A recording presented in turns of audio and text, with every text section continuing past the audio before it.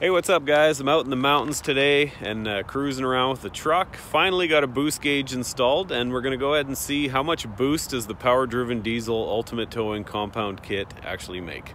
All right, let's get at it.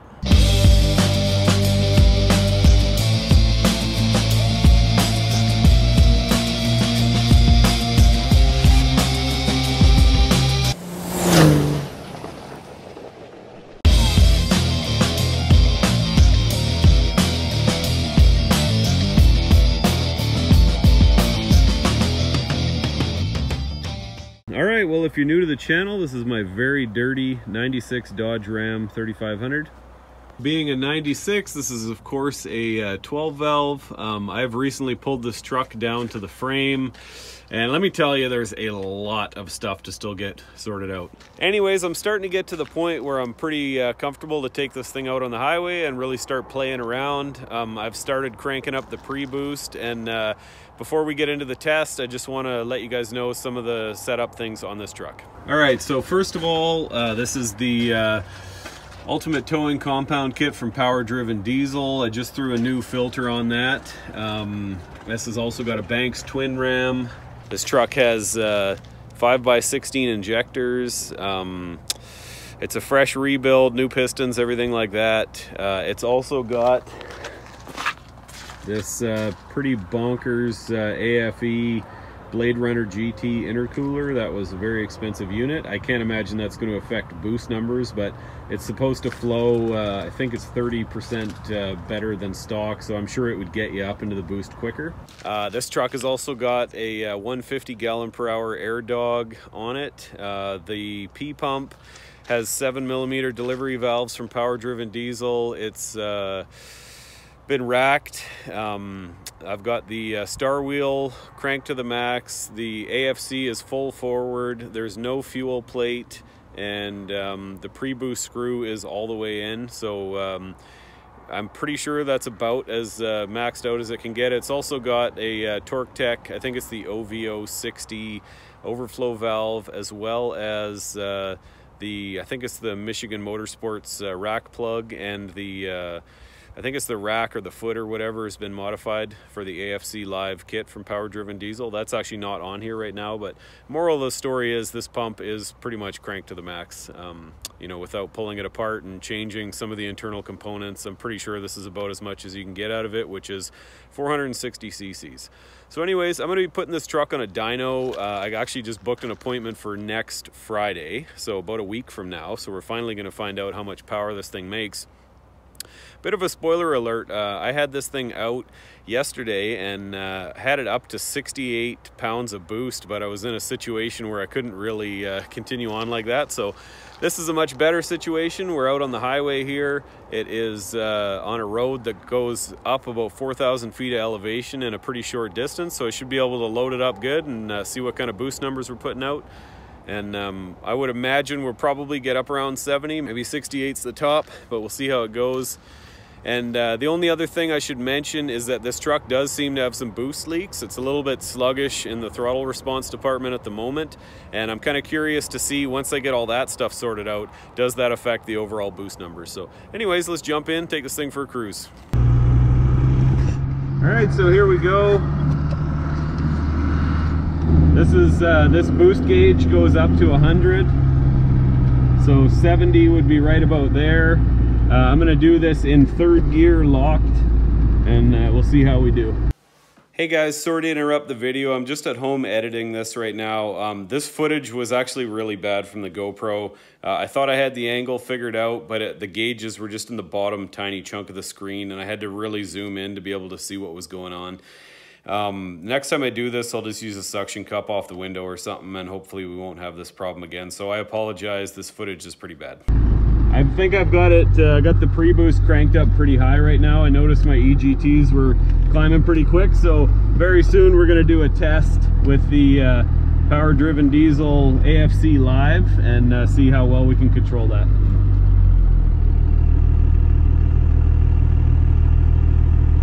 All right, here we go.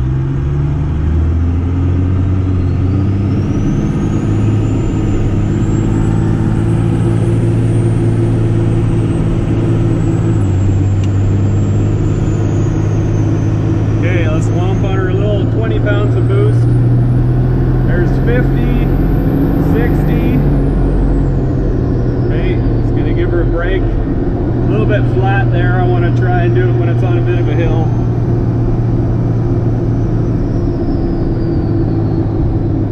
Alright. Slow down to about 50 miles an hour. And now let's give her a go. 60, 70, yeah, right around 68 pounds.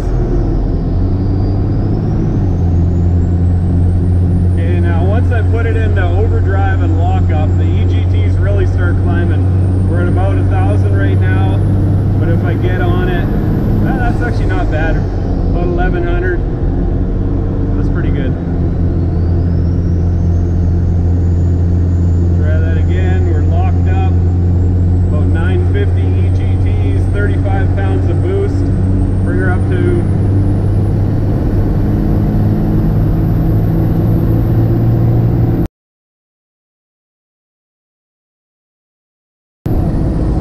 there's about 1,250 or so, 1,300 EGTs.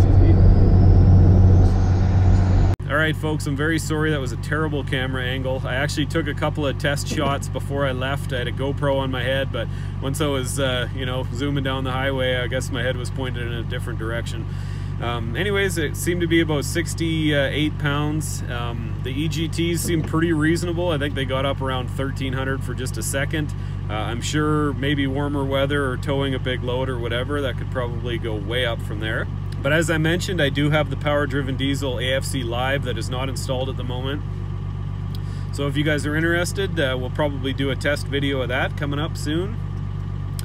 Anyways, you know, I've wondered how much boost this thing was putting out. I'm pretty excited to see that it seems to be a healthy number, and the fact that I have boost leaks, it'll be really interesting to see once those are sealed up. Does that have any overall effect on total boost numbers? Anyways, pretty amazing what a bit of elevation does. It is completely snowing up here. It's still pretty warm. It's not really sticking to the ground, but I'm sure it would be tonight.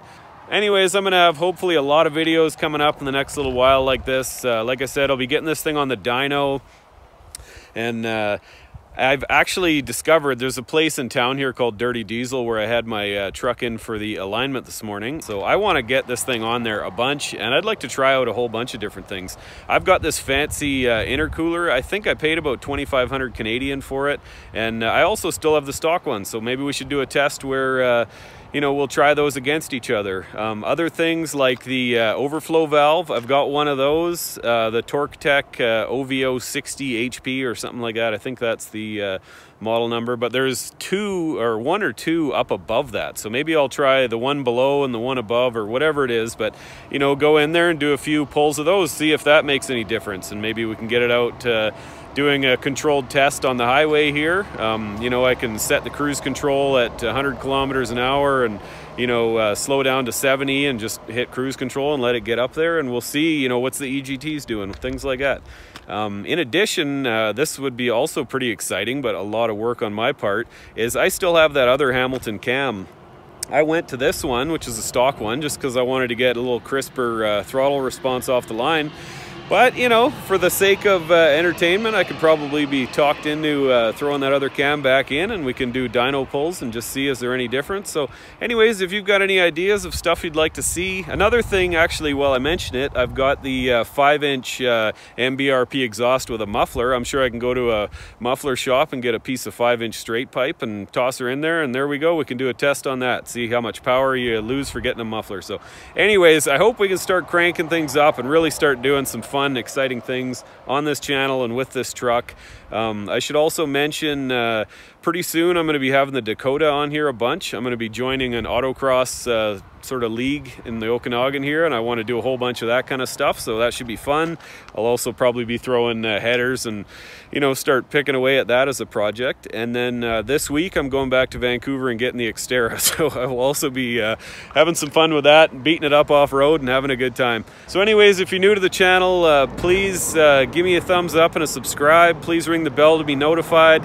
If you want to check me out on some other social media, I am Stocky Bald Man on Facebook and TikTok, and I am the Stocky Bald Man on Instagram. Anyways, thanks for watching. I hope you have a good day. See you on the next one.